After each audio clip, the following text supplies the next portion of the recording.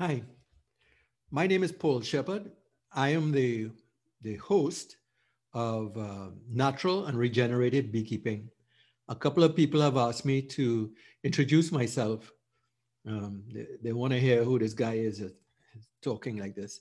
Anyway, I'll tell you a little bit about myself in my beekeeping career. I am originally from this little island in the Caribbean called Trinidad. Um, Lived there most of my life. Um, Trinidad is just about 9 miles off the Venezuelan coast. And I started beekeeping in 1984. I did a training course with the Ministry of Agriculture in Trinidad. We were given uh, Italian hives, Italian bees, and they were very gentle, and we started beekeeping with those. And then one day, those bees became Africanized bees. Wow, that was uh, that was a change in beekeeping like you wouldn't believe it. I went to a friend's house and opened a box, and they started stinging me in all of my ears, everywhere they could, because I wasn't properly suited up. But I had to run and dive in a pond, yeah, and never do that because they will keep you submerged for as long as they can. Anyway, Africanized bees, there's nothing wrong with doing that. In the Caribbean and in South America, it's pretty much the kind of bees that you have. Um, my friend Lyndon Stewart, who you may have seen is posting on the group, works exclusively with Africanized bees, and they are extremely productive and also varroa resistant, at least in this part of the woods. So I had about 20 hives in Trinidad, and we produce loads of honey. And I worked with bees there for quite a few years. I left Trinidad in about 2004 and started personal beekeeping again in California around 2007. Met this great old guy who was my mentor, taught me a whole bunch of stuff, and really wonderful experience.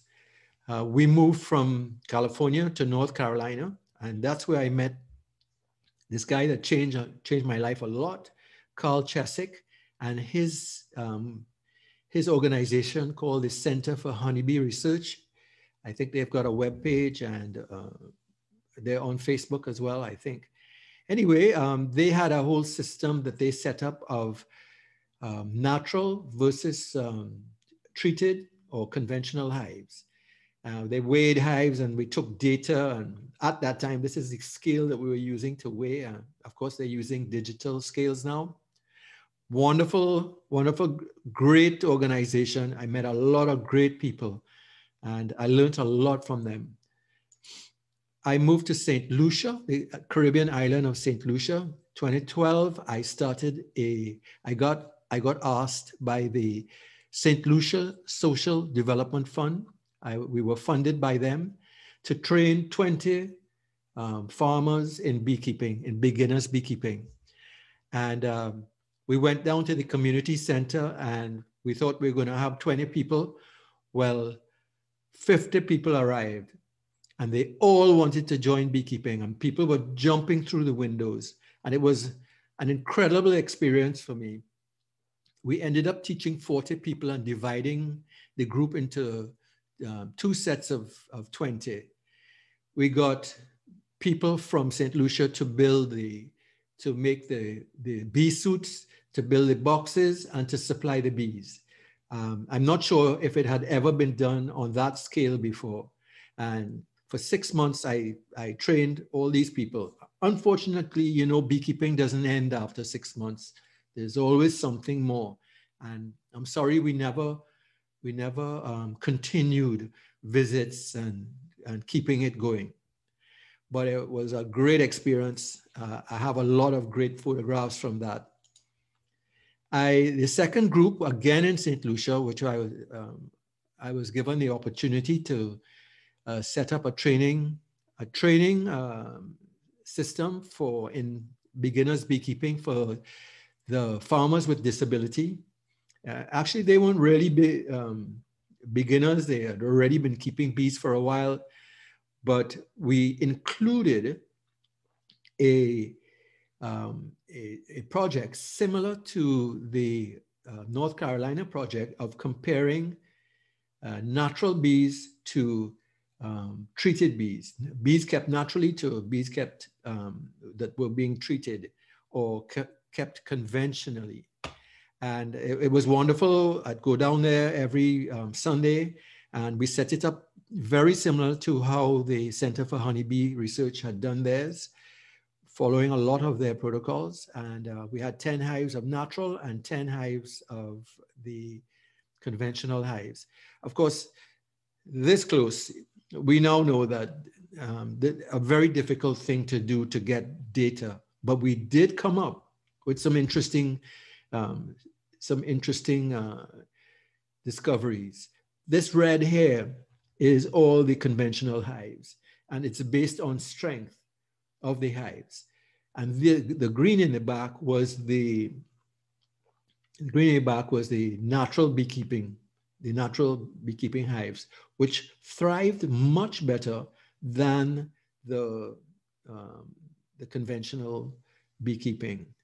I unfortunately wasn't able to continue my work there, and I can tell you that one of the things that came out of this was that you cannot teach people who need to earn a living using a data gathering project. It's one or the other.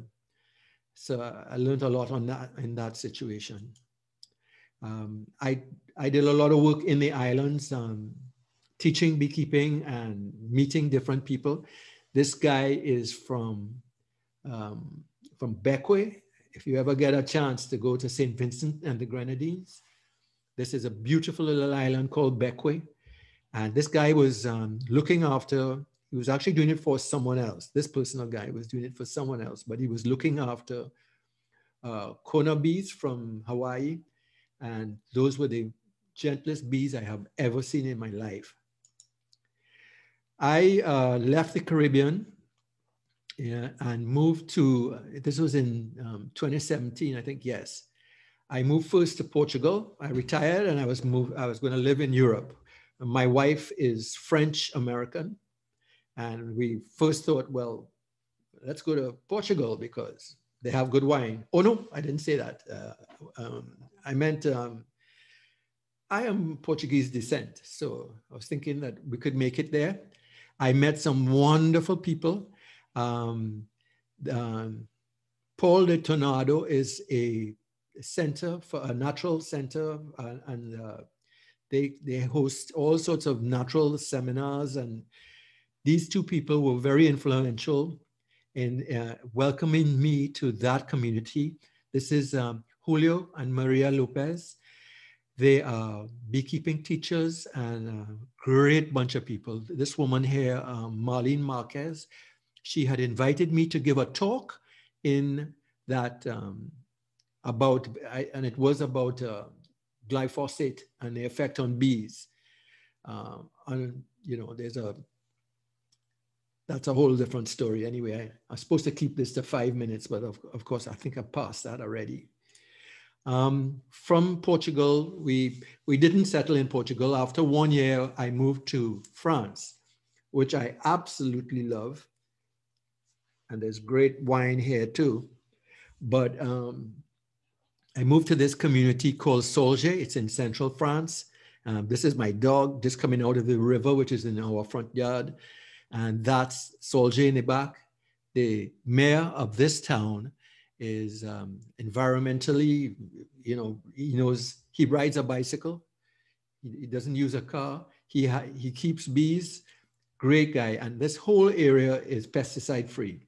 So wonderful area to start doing natural beekeeping.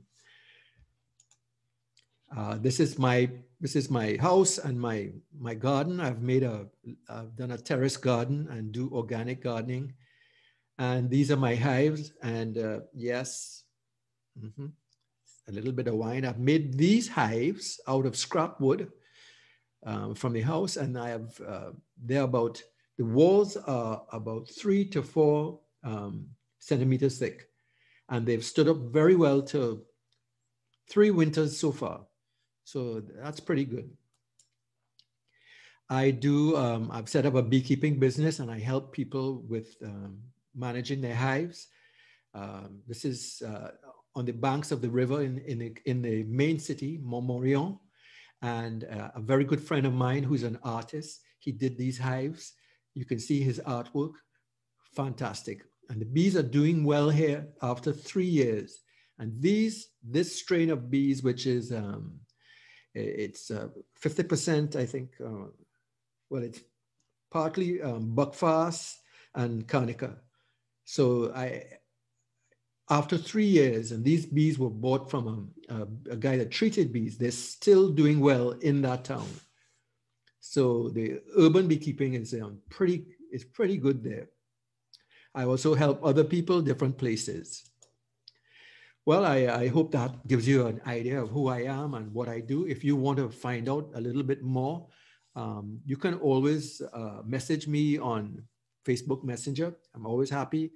And I will make my email public so that if you have any questions.